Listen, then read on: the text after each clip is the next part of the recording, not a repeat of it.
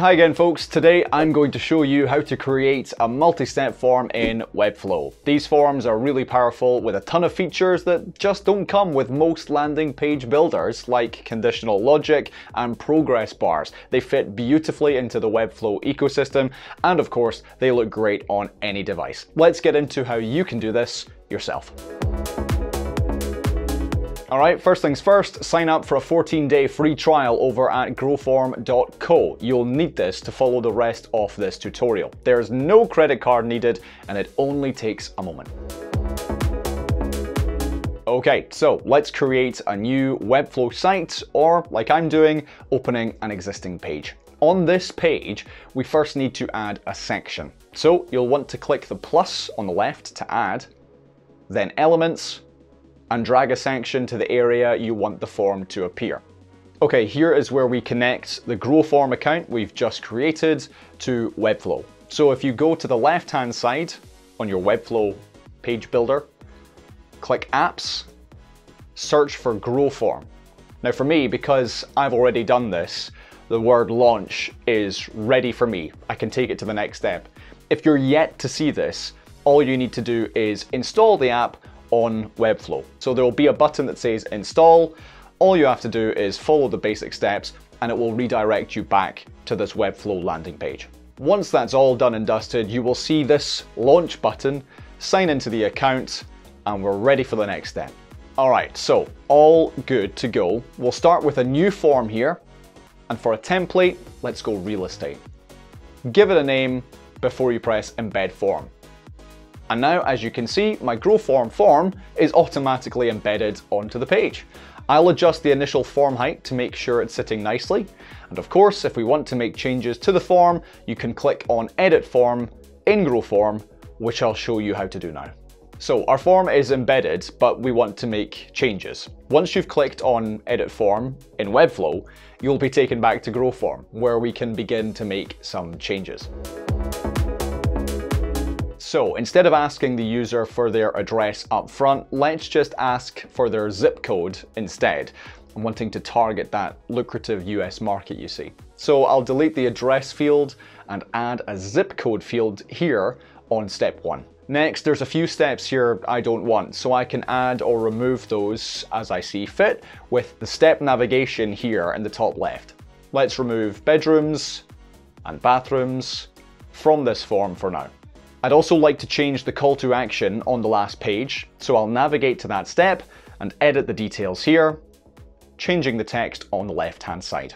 The form's looking pretty good for now, but there's plenty more you can do with Growform. There are over 20 fields to choose from, and you can use conditional logic to show and hide fields or even whole steps based on previous questions. And of course, once you've done all this, remember to save your form. Alright, we've edited our form. Let's see how it looks in Webflow. So back on the landing page designer, hit the play button in the top right of the builder. It's very small, so just make sure you click the right thing. Let's fill in the form now to check that this works. We are living stateside, newly refurbished, lots of features, and this is Conor McGregor wanting to find out more. Great. That's a success. It's worth mentioning I could have added as many steps here in this form as I like, really getting more information and better quality leads from customers. In fact, the form I've created is kind of basic, but Growform has a huge template library of forms for all industries, including finance, solar, roofing, and so many more.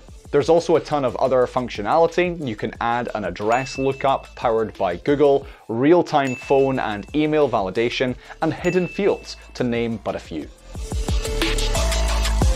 If you're still in the design mode in Webflow, you can change all the sizing settings on the right-hand side. Personally, I'd recommend setting it to slightly larger than it needs to be to give it some extra room. And of course, before deciding on your final numbers, you need to check that it all looks good in the various views, desktop, tablet, and mobile too. Coming to the end here, folks, it's really important to publish your Webflow site, as this will add some code to the site behind the scenes that's responsible for making sure that your form is always the right size. So Go ahead and hit publish on Webflow, bearing in mind this will publish any changes you've made to your live site. And there it is, in all its glory. Now, to see if our lead from earlier has been submitted, we can go to View Leads in Growform. It's one of the tabs at the top. We want to make sure this form is working, and there it is. And if you want to receive these leads in an email, go to Edit Form Settings, Alerts and Integrations, and then go to Adding an Integration. Put in an email address and hit Save.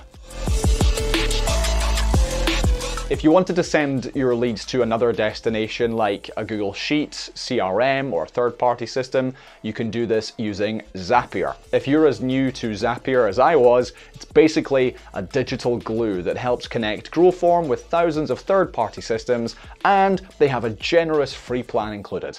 I'll drop a link to the guide on Zapier in the description for this video.